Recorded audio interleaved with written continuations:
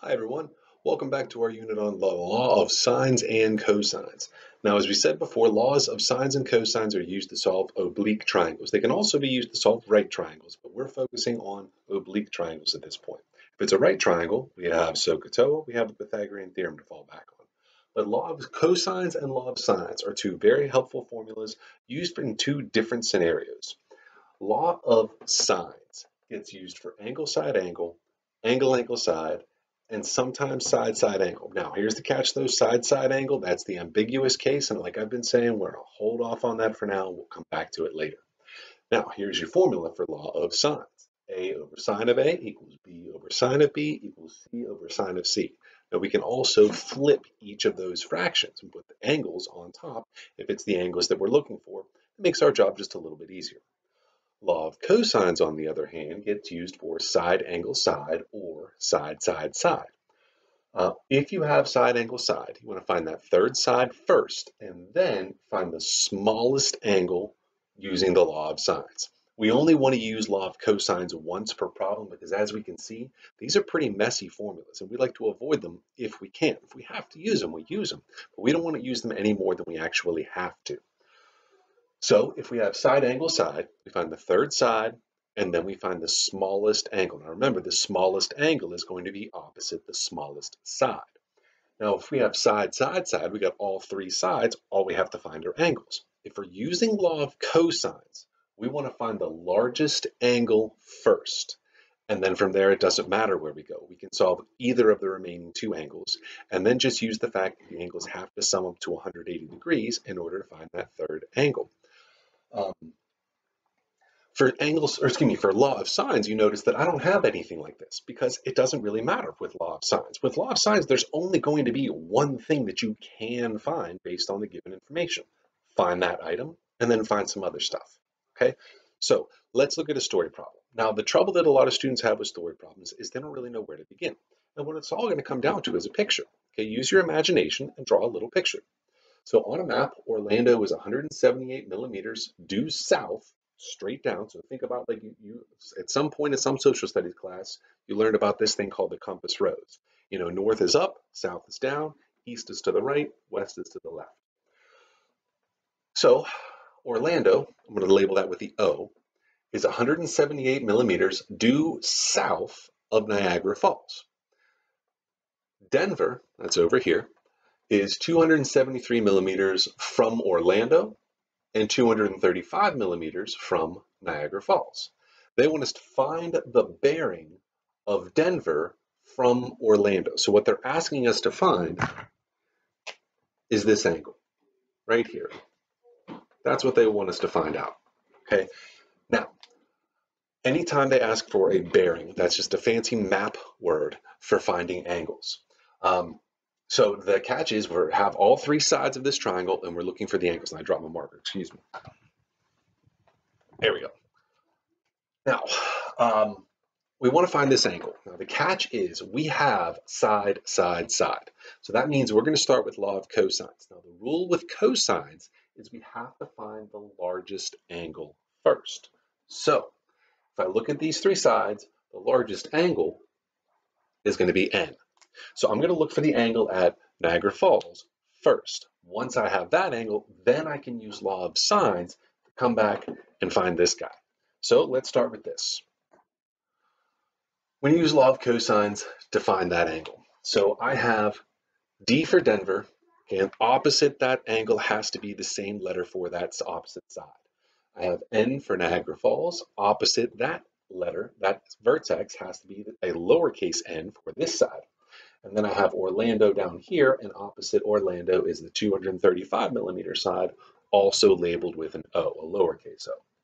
So I'm going to use this formula, but with these letters. So the first thing I want to find is angle n. So I know that the cosine of angle n is going to be equal to, let's see, that'll be d squared plus o squared minus n squared all over 2 times d times o. Now I'm going to take each of these measures and sub them in.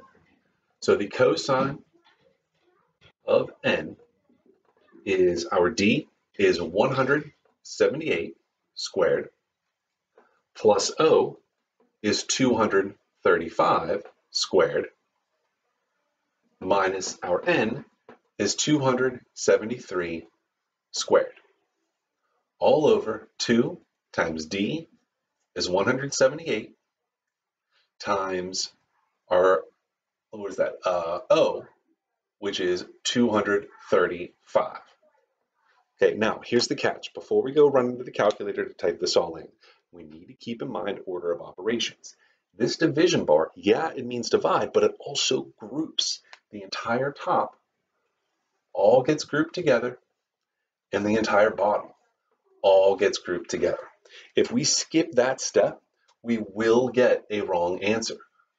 Okay, so it's really, really important that when we go to the calculator, we type those parentheses all where they need to be. So I grab my calculator right here on my phone, and I open a set of parentheses, and I type 178 squared plus 235 squared minus 273 squared.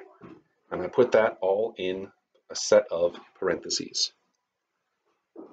Okay, just like that.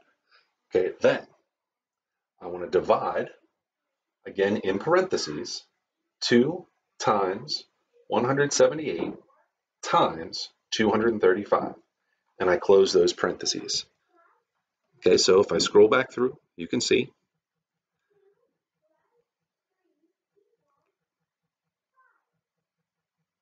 okay, everything is there just as it was. Parentheses around the top, divided by parentheses around the bottom. Okay? Press equals, and we get this. Okay, now that's a pretty crazy number to get. Okay, so here's what I need to do. I have to keep in mind that this is cosine of n. So cosine of n is approximately 0.1479.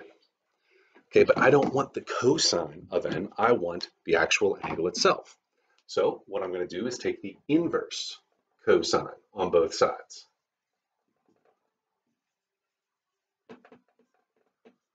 Okay, so we go to the calculator once again. Okay, and right above the cosine button, we can see inverse cosine. So we press second and then the cosine button. Now I want this number and I don't want to have to type it all again. So what I can do is just press second, and then down here above the negative we see ANS. Okay, we push that, we get whatever the last answer was. Okay, now we close those parentheses. We have inverse cosine of that answer. Now remember, anytime you're going to use sine, cosine, or tangent on a calculator, you want to make 100% certain that you are in the correct mode. So I press mode right here. Okay, I can see down here I have the option to be in degree or radian mode. Now, I want to make sure I'm in degree mode because we're working with degree angles. Hit enter. Okay, and then back to the main screen. And we get this, about 81.5 degrees.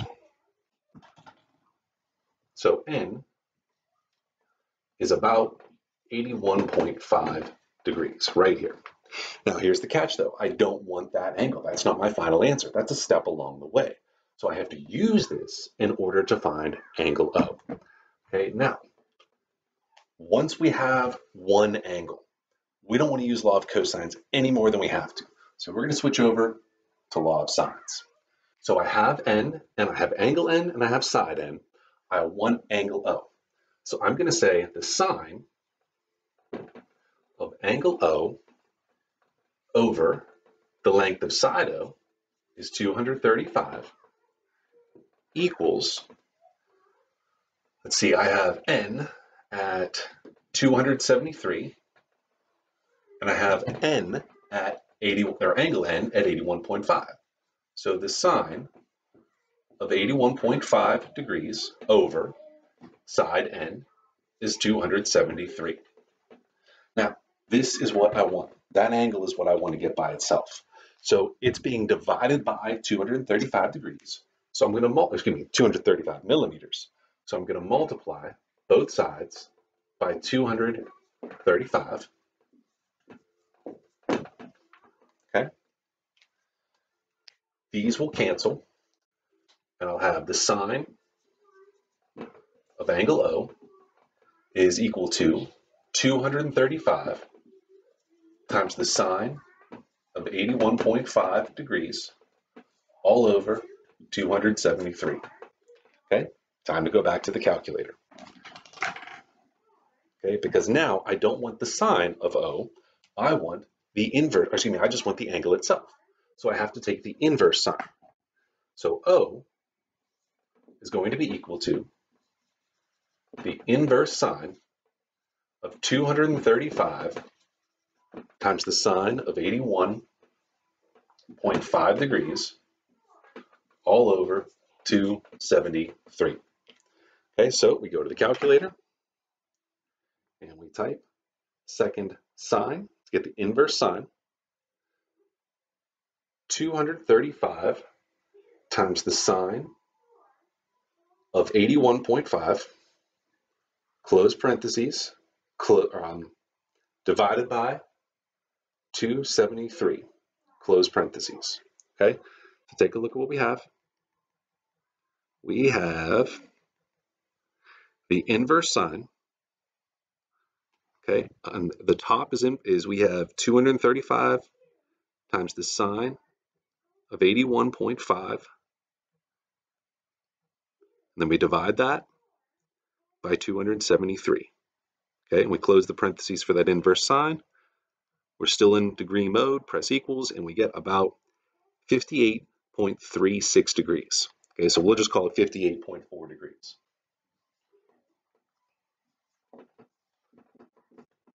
Okay, now that is this angle. Now they want us to give a bearing. So a bearing is a little bit of a description.